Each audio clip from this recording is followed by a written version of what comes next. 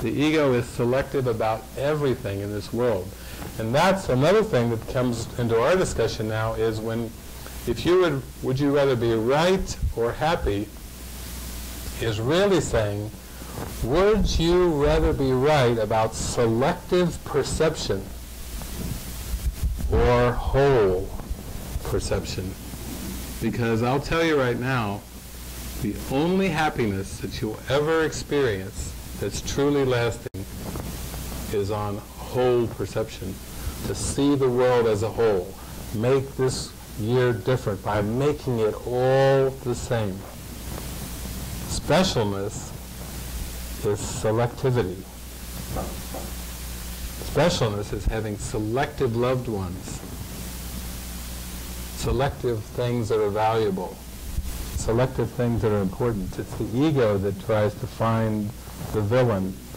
It searches through everything to find who's to fault, who's to blame, because there must be someone to blame. The ego doesn't know what innocence is, and if the ego tries to use the innocent concept like innocent victims, like they were just children, they were just 6 years old, they were just 7 years old, they're innocent at the expense of guilt. Selective.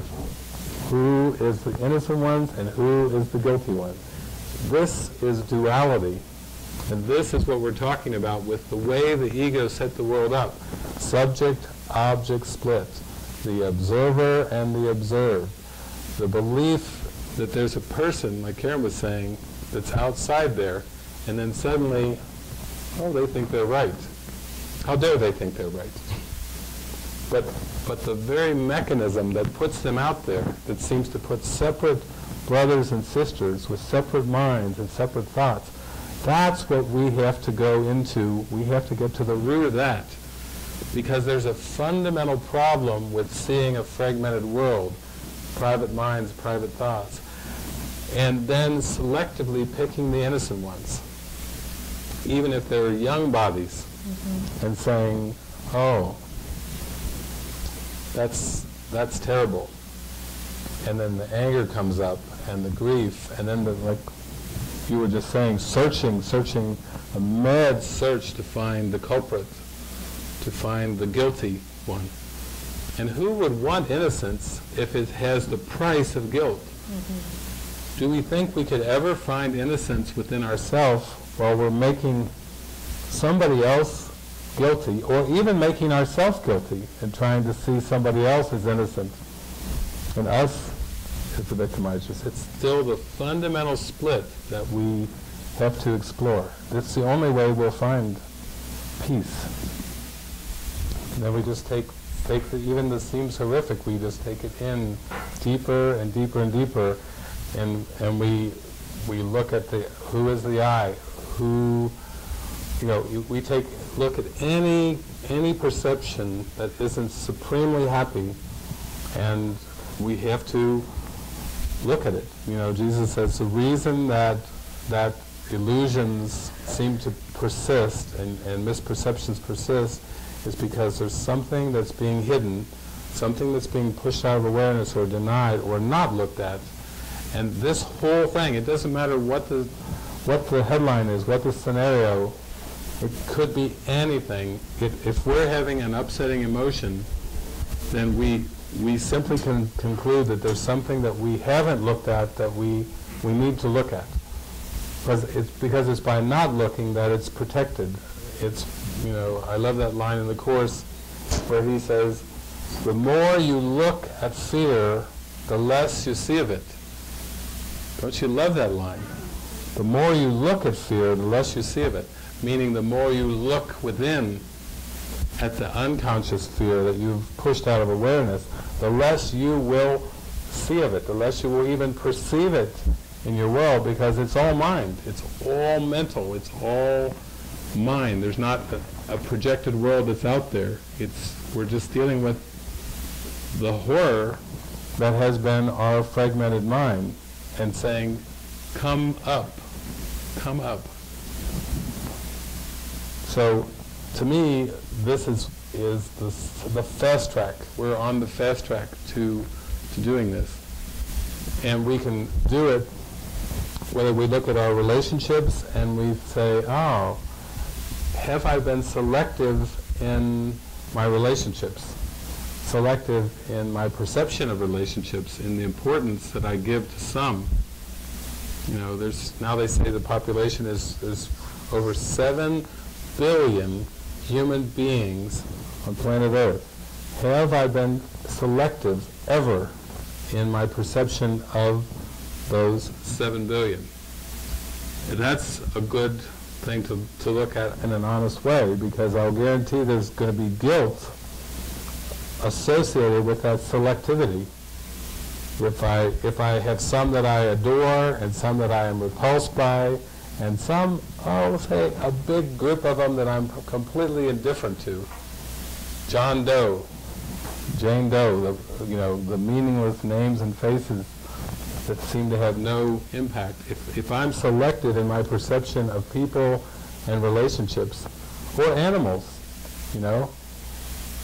people have been saying for years that in the Bible they talk about the serpent, and snakes have had a bad name going on ever since Genesis. Oh, the serpent. Everything was just really good until the serpent. But there's no problem with the serpent, but in this sense, listening to the serpent, listening to a lie is what it was just a metaphor for. But if we have a hierarchy of animals, people used to tell me, well, I don't like rats, but I like squirrels, and I like chipmunks, but I don't like rats.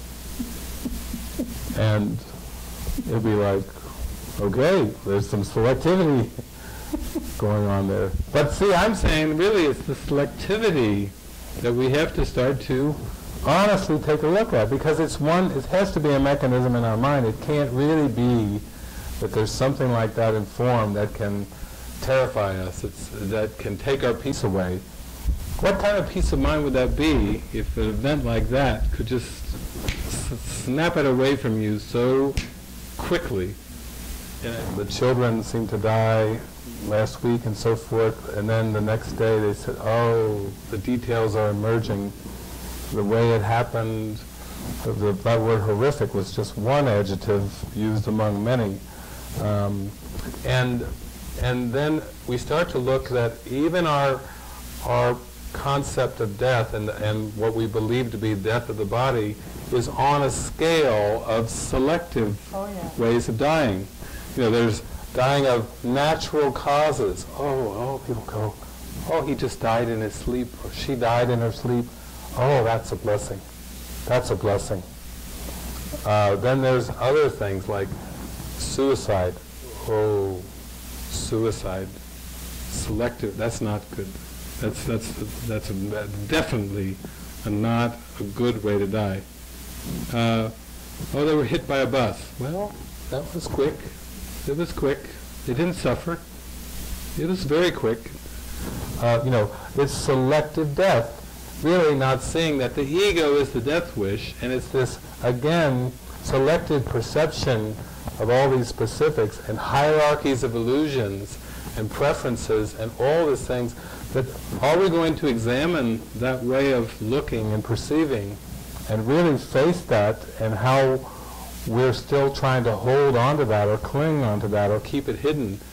And even the selective forms of death, are part of the problem. And death isn't outside of us, when we see things. Remember when we were kids, do you ever remember when your parents took you to your first funeral home when you were a kid? Some of us, maybe you didn't, you missed out on that, but I remember the first funeral home, like they said, David, we're going to pay our respects. And I said, what's that? I never heard that before. Pay our respects. And they said, well, so-and-so died and they're going to be laid out. And I said, what do you mean, laid out? And it's going to be in this casket. And it's like, what's a casket? It's a box. And they're going to be you mean they're dead and we're going to go view them in the box, and this is what we're doing tonight instead of going to McDonald's and, you know, and going to the baseball game and something? We're going to go look at a dead person? Yes, and there'll be lots of your relatives there too, because we're all going to pay our respects. I mean, I had been to a doctor's office before, and maybe a hospital visit once before. I was not. I kept asking about this. What's this place? What's this place? And what are all these people doing in these rooms? But then to go to my first, it wasn't a funeral. It was actually, they call it where they lay them out. Like, you know, they had a whole name for it and everything. And I remember going in the room and the way that people were dressed and the somber kind of feel. And then they kept like saying, "Come with me," and they were like, and I'm like, "Oh man, I've got to go what? Look and come up close and like, and white and powdery and stiff, and you know, this was a very unnatural at the time kind of feel for me, because it was, I had no idea of that, and yet I can now see that it was my selective perception of my categories of living and dead and looking at the dead. I mean, I couldn't understand why. Why do I have to look at the dead? Well, it was the Holy Spirit and underneath saying, we need to look at what you believe about living and dying. You need to look at what your feelings are around this. This is good. All things work together for good. This was a good thing. But at the time, it was very awkward for me. Very, very awkward. Whatever you need to face, whatever is kept out of awareness, needs to be brought into awareness. I know, you know, I had a fear of heights, and so I'm glad they took me up to the Carew Tower, the observatory deck on the highest building in Cincinnati. Because when they got me up there on the Carew Tower, and they took me over to where the lights are and everything, and I looked out as the wind was blowing, and I'm like, oh! I felt queasy. And when I went on roller coaster rides, I felt queasy. And I know I had this thing too about blood. I don't know, that was one way that it played out for me when I was younger, but I had this thing like when they would put the little prick your fingers, and the first time I went in, I think it was to the hospital getting ready for a tonsillectomy, and they said, well, we're required to take your blood, and they started prick, prick, prick, and then they had these tiny little tubes, and I was like, it was something about red blood coming from the body. It's some kind of mental association, because they had to quick come in with the smelling salts, you know, because I was going out. Then I had to go into the hospital for a hernia operation, and I went, oh, and they put big vials. There weren't these little tubes when a few years. Now they're oh. So years later, what happens is I'm identified as a vegetarian. My friend and I are both, he's into Yogananda, I'm into A Course in Miracles, and he says, look, he's got a newspaper ad, they want vegetarians like us to study, and they're going to take blood over a period of like 4 or 5 days, and increasingly take blood from your body as part of a study for vegetarians like us, and we get paid money. He said, we get money. I was like, oh. And so I prayed, and I got, you precisely have to do this study, because you know why. You know, you faint every time you've had, the brief times you've had it, and so this is going to be, and it turned into this major forgiveness lesson, but that was one of the early times in my life that I can remember where I had the choice to run away and keep the fear mysteriously hidden, or to actually walk right into what I considered the fire and face that on a daily basis. And those are the things that's the road less traveled for me. It was like I just wasn't going to cower and and run away. I was going to face whatever it was, and I didn't even know what it was, but I was going to find it. It was the last thing I did. Very helpful. When I was older, in my 20s, then somebody came to me and says, listen, I want you to train and to volunteer. And I said, for what? And they said, hospice. I want you to train to be a hospice volunteer. And you talked about your mother's body and how it looked. Well, guess what hospice is good for? They only take in the ones that are ready to die, that seem to be falling apart, that seem to be what the world would call decrepit, decaying, on the last leg, turning gray, turning purple, turning blue, and and I'm like, and what do we do as a hospice volunteer? Well, you go in and you attempt to bring comfort, and you take trays of food in and drinks to them into their rooms and everything. And this is how the Holy Spirit works. Again, there was something in there about dying, what I perceived dying on the screen, that I was very, very uncomfortable with. But years later, the Holy Spirit's like, no, I will show you the way. I will show you a miracle at that hospice ward. You will have miraculous experiences that will totally transform your experience of this hidden death wish idea that you still have not fully brought into awareness. And it was extremely valuable. It was very miraculous. I actually had people on the ward when I was going around, and I was in the Course in Miracles, and I had the miracle flowing, and I would pray before I would go in there, and I was literally taken into rooms where people would sometimes come out of comas or sit up or look me straight in the eye like I was coming to bring them some really important message that they've been waiting for. And I would say whatever the Holy Spirit would have me say, go to the light, and you don't need to hold on anymore. You're not guilty. You're completely innocent. You did a great job. You did a great job. You can let go now. I mean, I was amazed. I'd take the tray in, and at this point I was heavily into the miracle working, heavily into the mind training, and I was far cry from the young adolescent that was terrified to look at the bodies in the caskets. And the best part about it was they would be happy, they would be joyful, their faces would light up from whatever the Holy Spirit said. It would reflect right back to me. And then the next day when I would come in, they had checked out. I wasn't healing the sick and raising the dead. I had the highest checkout rate of any volunteer in hospice.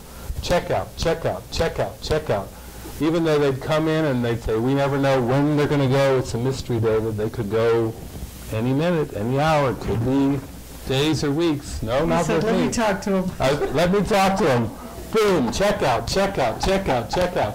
Why would they check out so fast after I'd just seen him? Next day, I talk to so-and-so, I go in, look at the thing, gone. I talk to so-and-so, gone. Was because my message was, don't hold on to anything of this world. You are perfect. You are innocent. I know who you are right now. And guess what? Those were reflections of my mind. I wasn't going in there to go, oh, heal, heal. I had a bigger message than trying to keep a decaying body going for a few more weeks or months or years. My message was, your kingdom, our kingdom, is not of this world. Arise, O soul, and lay down the forms of this world for once and for all. Lay them down, and you are perfect and healed and whole. You are happy. You did a great job. You did a spectacular job, but it's over now. It's time to let go. That was my message, was let go. It always came out in different forms. I love you, you're innocent, and let go. And that, to me, was a really miraculous time when I was on the hospice ward, because I was teaching and learning the eternalness of our being and the unreality of the form. I wasn't trying to heal the body. I'd go home and read the Course, and I'd pop it open, and Jesus would say, Don't ask the Holy Spirit to heal the body. Ask the Holy Spirit for a different perception of the body. How's that for a healing experience? That's taking it right from the Course, and that's what I wanted. I wanted a whole new perception of the world, not a selective perception.